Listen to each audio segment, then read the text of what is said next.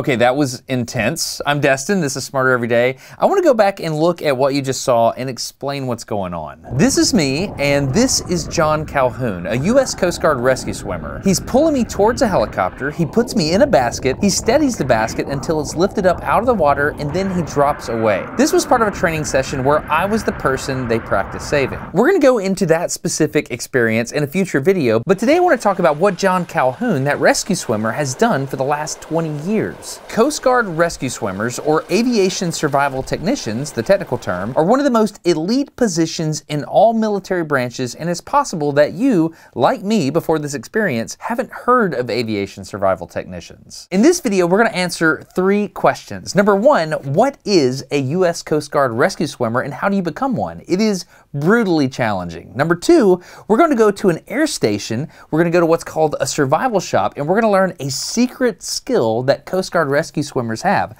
Did not see this coming, but it makes sense if you think about it. And number 3, we're going to learn what is in the kit of a rescue swimmer if they jump out of a helicopter. If you think about it, if you're on a helicopter and you're about to jump out, what kinds of things would you want to have with you to help save somebody and help keep yourself alive? This continues our Smarter Everyday deep dive series of videos into the inner workings of the U.S. Coast Guard. We've learned about how the Coast Guard is set up and how it handles distress calls and what the Coast Guard does at their stations, about their awesome boats and their search and rescue strategy and search patterns. And I'm really excited to begin to explore the aviation side of what they do. The helicopters, the technicians, the mechanics that keep them running, the pilots that fly them. There is so much awesomeness to it. But today, let's go get smarter every day and learn about the U.S. Coast Guard rescue swimmers.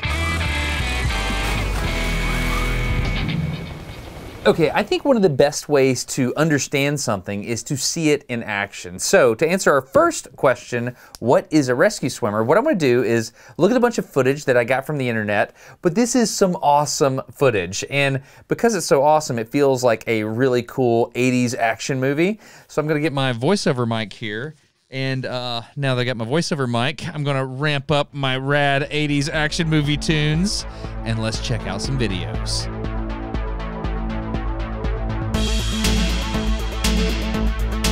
Okay, here's a good place to start. Here we've got someone stuck on the pylons inside the surf line and they can't get out.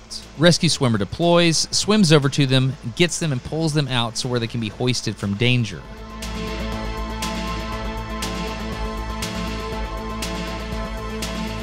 Now this is up off the coast of Kodiak, Alaska. There's a disabled vessel with 3 crew members on board and they're getting battered around by the surf. Now apparently, because the boat was being tossed around so much, they couldn't just hoist the sailors off the boat itself, so they had to jump into the water and inflate their Gumby survival suits and trust their lives to the rescue swimmer who had to get them up into the chopper.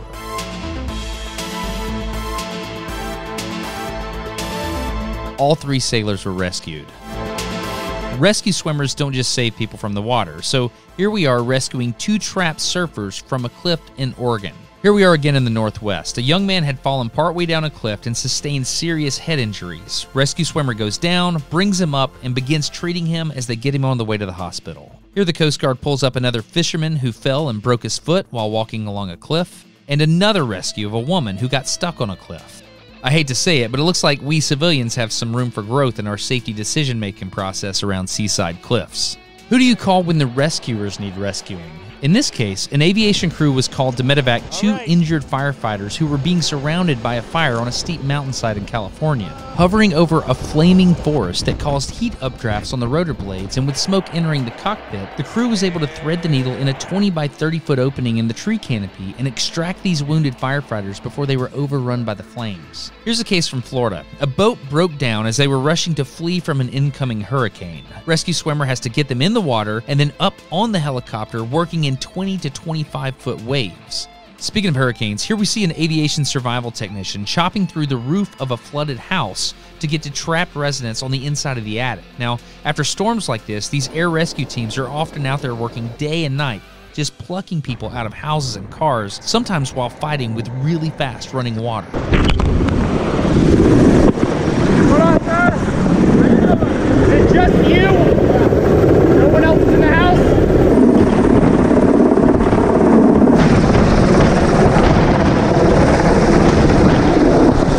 In some cases, they've been able to save pets and deliver emergency supplies. They do medevacs from cruise ships, oil platforms, boats. These rescue swimmers and aviation crews are a lifeline for so many people who are out on the water and end up needing critical medical attention.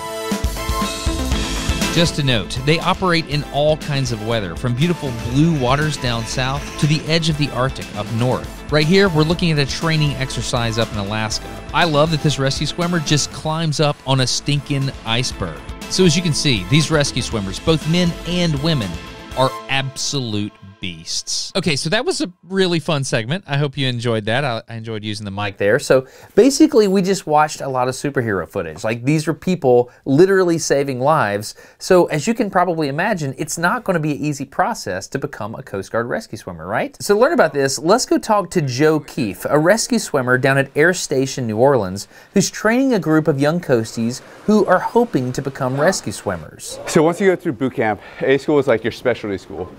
So the Coast Guard, you go out to the fleet, so any small boat station, a cutter, wherever it might be. These guys got lucky enough to be stationed at this air station. And then when you go to A school, that will give you your rate, your specialty skill, and what you'll be and what your job is in the Coast Guard. So these coasties are in a 4-month program designed to prepare them for the rigors of A school, and the one they're going to go to is for rescue swimmers if they qualify. So we like to do the workouts with them, just so that way we know what they're going through and know what kind of level of fatigue they're at.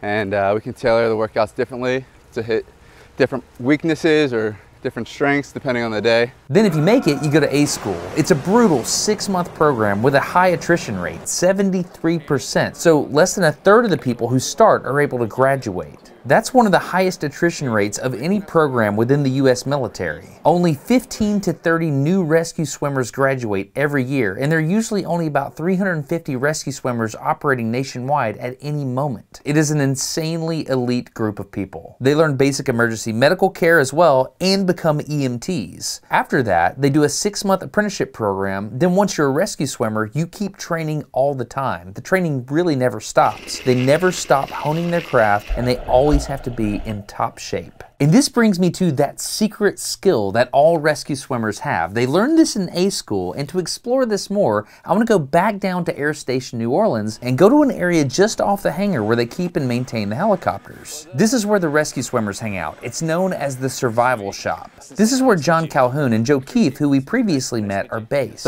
One of the things that people don't know about us is we actually, part of our school is sewing. Like, all of us can sew. Really? Yeah, so we repair flight suits, like what the pilots wear. Like, we sew patches on it and stuff like that. And is that the sewing machine over those there? are the sewing machines, yep.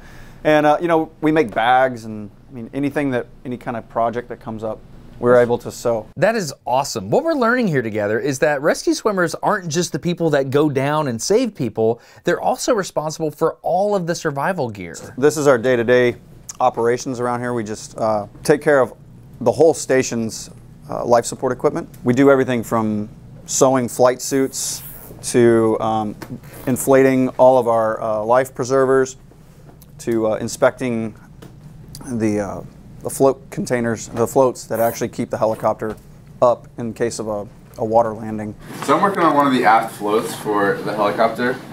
Basically, we'll inflate into a big giant ball, and what we're doing right now is just packing it up. So this big, all this fabric has to go into this little tiny container. This is on the tail rotor assembly? Nope, so this will be just after the wheels, so a little bit behind the wheels of the helicopter. So there's one on each side, and then these will be the forward ones. So these will be up front, these will be in the back, and then everything we do is step-by-step instructions, so it's pretty easy to follow, and it's easy not to mess up.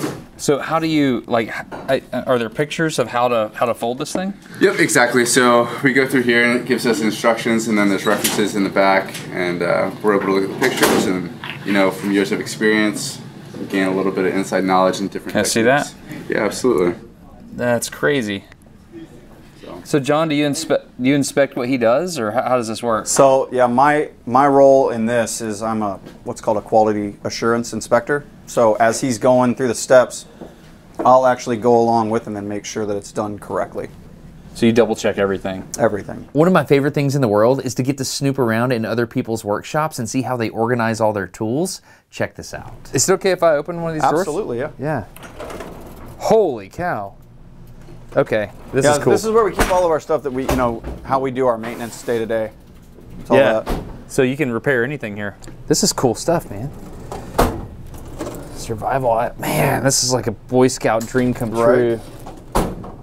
Grommet tools. Oh, I love. So because you have an aircraft, do you have to make sure all the tools are in place, kind of thing? Correct. Oh wow, that's awesome. Like the pilots will come in and they'll drop off their flight suits, and then you know, they have their little special requests that we'll sew stuff on for them. We make the leather name tags as well. So a little bit of a tailor operation. Like these right here, we make these. You make those here? Yep. Yeah. So it's like super self-contained. Yeah, I mean, we have to be able to. There's one of our airmen. You can film him doing his push-ups. So John, you need Every time they come in the shop. Yeah, I get 10 push-ups. Every time we come in here, we have to do. Why do you have to do 10 push-ups? Get stronger. Good answer. So it's just like you just walk in the door and do 10 push-ups? Like the perfect answer. He's like, what are you, idiot? I'm doing push-ups. I'm trying to get stronger. Anyway, I love that answer.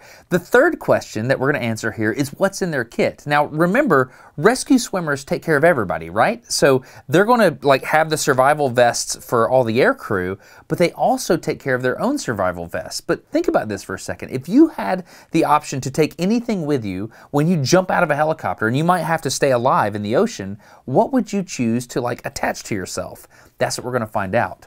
John's first going to show us what the air crew has, and then he's going to show us what the rescue swimmer has. Can I see your kit? Like, is this standard kit? So this is just so we have the collars removed over there. That's the inflatable part. That's the life vest. Okay. And this is what the pilots and the air crew wear. It has a standard flare, day and night. This end is the day end, and it's smoke. It emits orange smoke. And then the other end's a night end, and it does a red flare. Oh, so it's 2 flares in one. 2 flares in one, yeah. It's a day and night. Oh, wow. So that's, I noticed you're kind of handling that delicately. That's kind of a big deal, right? Well, we don't want it to go off in the shop and cause a problem for us. The Navy doesn't like it when we have to call the fire department over. On this side, we got to inspect it anyway, so we might as well pull it all out. It's just a red pyrotechnic star. So this is the flare cartridge. Yep. You screw it in. I'm trying to get my focus. You screw that cartridge in. And you pull this down, and there's a firing pin inside of there. And when you let it go, the firing pin will just fly up. Yep. That is awesome. And then, you know, some other things we have is just basic, you know, life support stuff. A strobe light for at night. And this is all for an air crew to use in the case of an emergency landing, a water, like if you land in the water, signal mirror, whistle. This is just a webbing cutter. So in case they get trapped, like one of the air crew members gets trapped in the helicopter, they can use it to cut their seat belts. This is one of our new EPIRBs. It's registered to our unit. And in case of an emergency, they can kick this off. And is it like a beacon that's the same as, what do you call the beacon in aircraft? I forget the name of it. The ELT? Yeah. ELT? What does that stand for? Was it emergency location transmitter? Yeah. Emergency location transmitter. So is that like the same thing? Yeah, but it's for it's a personal use. And it's registered to our unit, and it goes down and tells you which vest it is. So in case of a crash, we'll get notified, and we can actually go down to who is wearing the vest because we have a sign-out sheet for them. So it gets that specific. Oh, wow. Imagine that you find yourself away from the helicopter. You would be able to get a little bit closer using the PLB versus the ELT. What's the PLB? Personal Locator Beacon. Okay. So it'll tell you exactly where you are when you're holding it. Oh, wow. So the ELT, which we talked about earlier, that'll just show you where the helicopter is. It doesn't show you where the person is. Is this a Torx screwdriver? Yes, it is. I've never seen one of those. Yeah, so it'll tell you exactly what the torque is. And this one can go either the right way or go left as well. So these are threaded the opposite way of normal. So righty-loosey? Exactly. So are you taking it out, or? Yep, putting it in. So what's your, is that chewing tobacco? What's your other? No. This is, it's just calories in case you're stuck in a raft or something like that for days on end. It's candy and chewing gum. And then this is our desalination kit. Really? Mariner F20, yeah, it's used for turning seawater into drinkable water. How does it work? So it's got a membrane on the inside, and it works through, I guess, osmosis. Reverse osmosis? Yeah, wow. so you put the seawater in one of the pouches, and then it's got this syrup. It's for electrolytes, basically. So in case you're stuck in a raft, you need to keep those electrolytes up. But yeah, it takes like 4 to 6 hours to make drinkable water. There's one last thing. It's just a little knife. Mm-hmm. So. Oh, everything's tied to you. Everything's tied to you, and this is, you know, that way you don't have to worry about losing stuff. Serrated, so you can cut stuff. Right. And it's got a blunt tip, you know, so you don't stab yourself. Oh, that's awesome. So what about you guys? So this is our Triton harness. Anytime we're in the helicopter, this is what we wear. This is an accessory hook. It's called a talon. That's legit. D-ring. This is what gets attached to the helicopter. So this is what we go up and down with. This is an in-ear right here. It's an in-ear. They call it a bone mic. It works by pressing against your ear. And it's actually a really effective tool. It's really clear. So you can hear it over the helicopter rotor wash. Correct. This is the radio that it's connected to. Just a standard handheld waterproof VHF radio. Like when you're talking to these guys up top, are you telling them like, hey, I'm in the water, you have standard things you say? So normally we don't, most of our communication is via hand signals. So we have a whole gambit of hand signals that we use to talk to the helicopter to let them know what we need, what we want.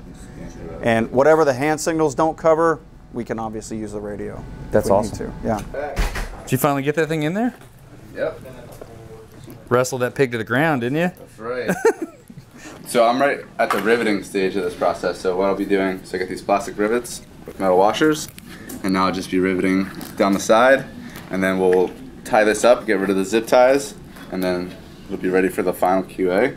Lace it up, and then in a few days we'll put this back on the helicopter. I've got more videos with the Coast Guard coming up. You got a sneak peek at the beginning where I participated in a training exercise in Lake Pontchartrain in New Orleans. To qualify to do that, I had to get trained on some stuff, so I got out in the water with Joe and he totally kicked my tail, and you'll see why in that video. We also got to learn a lot of awesome stuff about the helicopter. There's so much more I want to show you. As you may remember, I love helicopters. I hope it's clear what I'm doing here on Smarter Every Day. I'm actually making the videos I want to make, which isn't always the type of content that sponsors want to support.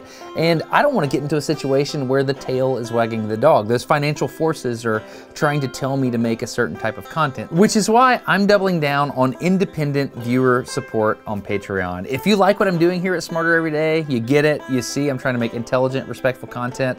Supporting on Patreon is an awesome way to support the channel. If you want to kick in and support my approach to educational content, you can do that at patreon.com/smartereveryday. There's also a link down in the video description. If you're a patron who's supporting at the end of this year, I'm gonna send out these rad holographic Smarter Everyday JWST Space Team stickers. I love them. This is my attempt to say thank you for sticking with me. Regardless of whether or not you support on Patreon, I'm just so stinking happy that you are taking your time, which is precious, to spend it with me learning this really cool stuff. So I'm grateful, I truly am. So thank you so much. Still got a lot coming up on the Coast Guard Deep Dive series. I think you'll enjoy it because I'm excited about it. Anyway, that's it. I'm Destin. You're getting smarter every day. Have a good one. Bye.